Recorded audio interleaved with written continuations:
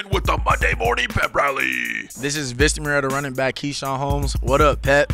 What up, Holmes? We'll hear from Vista Marietta running back Keyshawn Holmes a little later in the show, but first, here on the Monday Morning Pep Rally, let's talk some high school golf and the Major League Baseball draft coming up this week.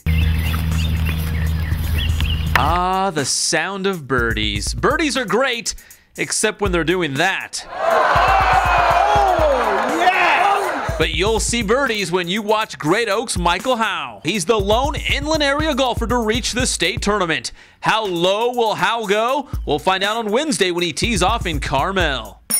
The baseball season is over, so which local players will hear their names called in the Major League Baseball draft, which begins on Thursday? Great Oaks' Terrian Arbit, Redlands' Jacob Nottingham, Marietta Valley's Tyler Wade, Santiago's Chance Cisco, and Citrus Valley's Luke Lanfear are just a few of the names that could be selected. Stay tuned.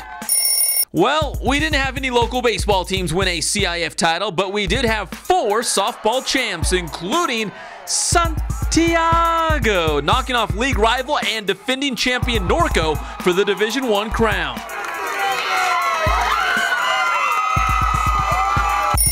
In Division 4, Hemet won its first CIF title, and Chris Gandara came all the way from Indiana to see her granddaughters, Cheyenne and Jade, help the Bulldogs win the championship. So what did you say? I watched you all week long to see if I could see the girls play. And I watched the pep rally. Yeah! Morning. And where do you live? Indiana. All right. I guess Grandma Gandara is a big fan. And she says she watches the HS Game Time shows. Has she mentioned that to you? Yes, she does. She watches them all the time to keep in touch with us and know how we're doing in league and everything. Billing hugs were flowing as the Aquinas softball team celebrated the school's first CIF title in that sport.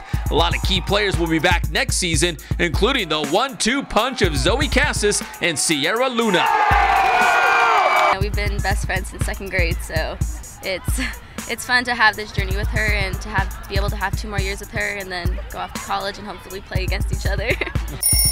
The Vista Marietta football team is hoping for a return trip to the CIF Inland Division title game this upcoming season, and this time the Broncos want to win it all. The 28-30 on their Spirit Pack shirts is a reminder of their loss to Centennial last year. It drives us a lot, you know. It's nothing but like hard work and dedication and like that hunger in your heart to get back to that title game.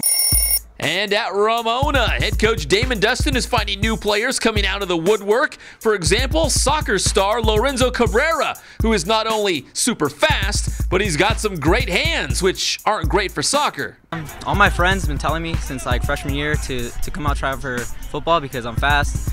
But I decided not to because I was super short, but then I got a growth spurt out of nowhere, and now I'm 6'1". I'm Pep Fernandez with the Monday Morning Pep Rally.